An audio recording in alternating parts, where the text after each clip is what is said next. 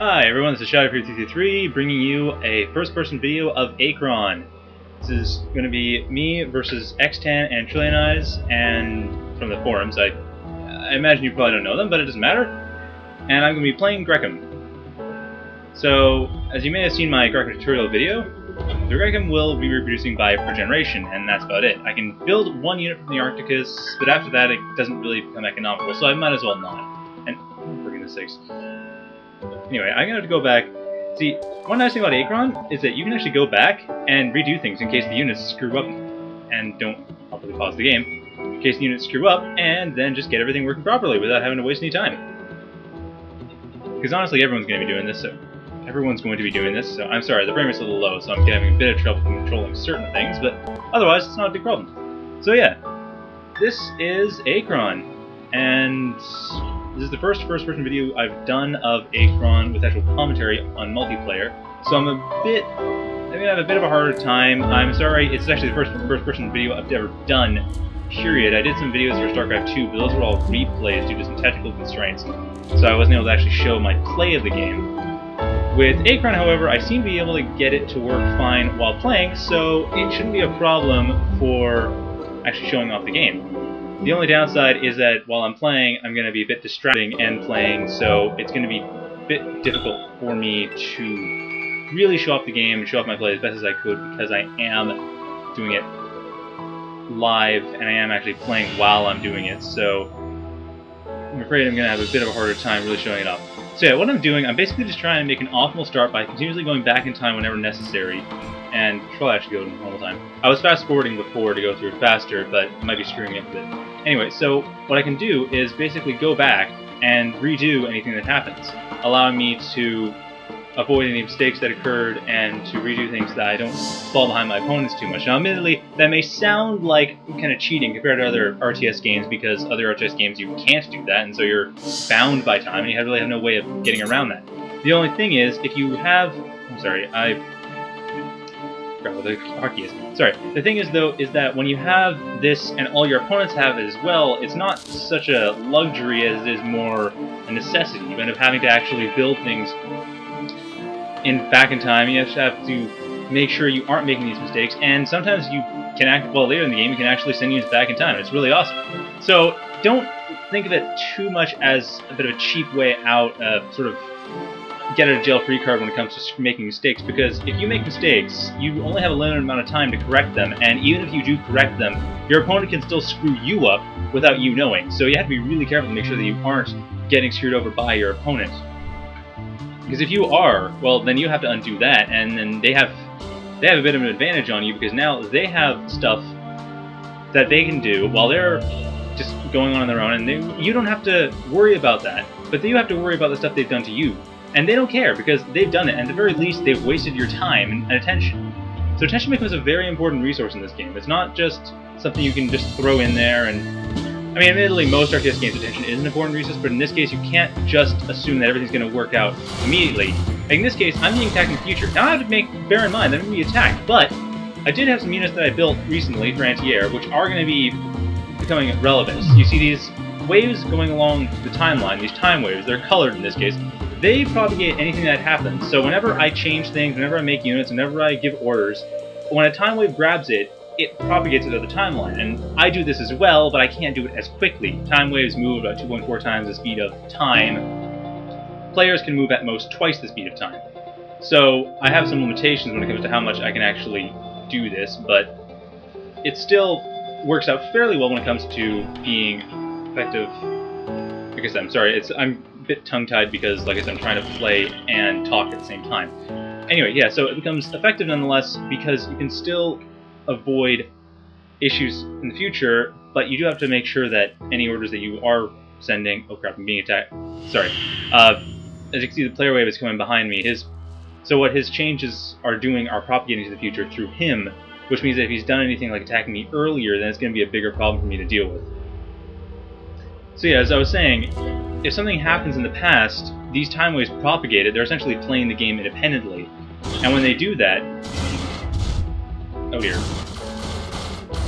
Yeah, see what I mean? He's attacking me sooner. So, yeah, when they do that, he attacked me here. It was on the red time wave. and then the attack came in sooner. So I actually have to worry about it from something that already happened. See what I mean? Players can actually come back in time and screw you over well in the past, and you have to be able to deal with it. And it actually costs this chrono energy resource at the top. It costs that chrono energy to have any of these orders be issued. So it's not free. You can't just throw it out there and hope for the best. You actually have to make sure that you aren't completely being careless, because otherwise you will run out of chrono energy. You will be frantically trying to make sure that you're not losing all your units to a rush, because those rushes are going to be just devastating. And, oh shoot, I think I've got it. Oh yeah, there's a Lancer. This is a Lancer, CESO Lancer. It's a basic anti-ground flying unit. It's quite powerful. I think I'm going to have to actually abort sending my Octo, this unit down here. Actually, come to think of it, that's a bad idea to begin with. He can't go...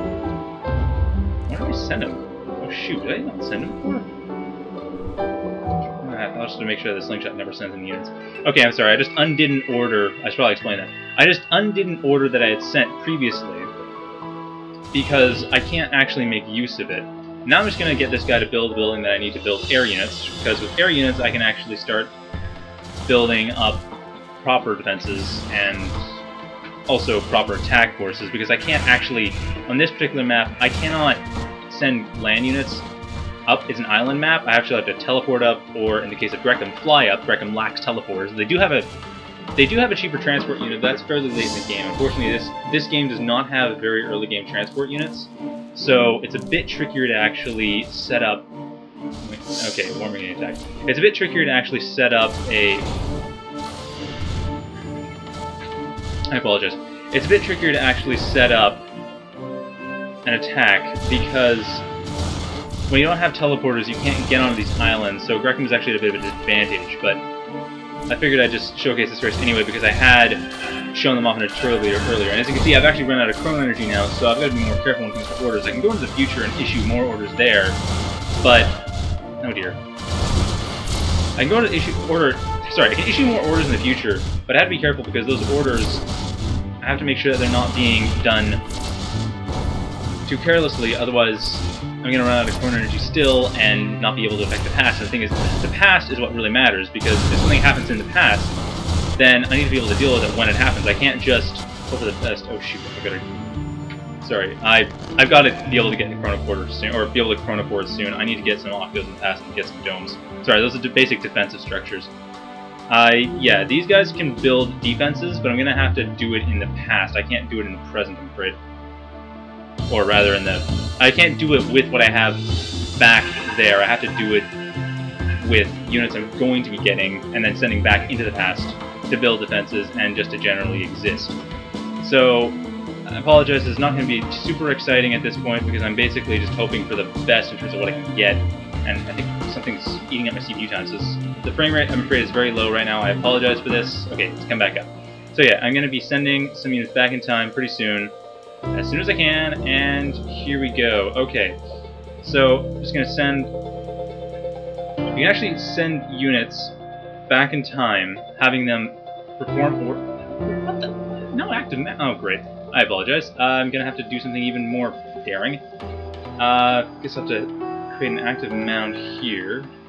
Sorry, I have to do a bit of a trick here. I have to actually create a mound, send something into the past, and then use it to create a mound in the past. This is a mound. It's a basic command structure for the Grekim. It allows them to chronoport, and it also allows them to... Oh dear, I hope I didn't lost anything horribly bad. It allows them to chronoport, and it allows them to also have better vision radius. Well, it has a big vision radius around it. It allows them to do certain things like auto-hierarchy, and hierarchy is something that comes up. If you notice, there's lines that are extending from these units to these buildings over here. What happens there is the buildings, or in most cases other units, but Grekim doesn't have that, can command sets of units, so you command armies with a single unit instead of having a bunch of units. The only problem is that when you're doing that, you have to make sure that you are doing it in such a way that you... Okay, now I can actually send stuff in the past. So yeah, I'm just going to send this into the past, and then have him build a mound back in the past. So I'll be building a mound a few minutes ago, and so from here I'll be able to send some units back in time. So it'll be a bit of a like basically a bit of a stable time loop here as far as anything goes. So, I mean, as it is, I wasn't actually too badly damaged by that attack, it turns out, but it's still problematic, and I still need to make sure that I'm not letting it get me. I'm sorry, the frame rate seems to have really dropped horribly. I'm going to have to look into that. Yeah, anyway, so at this point, I'm still going to be able... I think I'll be able to send the units back in time. I'm not sure. I can't remember when I actually set the original chronoport. The idea is that when you send orders, if they don't work, you can still send them. They won't get cancelled. They'll just not... They'll get cancelled the first time around, but if something allows them to happen, they will not be cancelled. And I think I just... Oh shit. I think I just lost the ability to do that chronoport I just did. Okay, what happened? I'm sorry, I did a chronoport to the past. I sent a unit back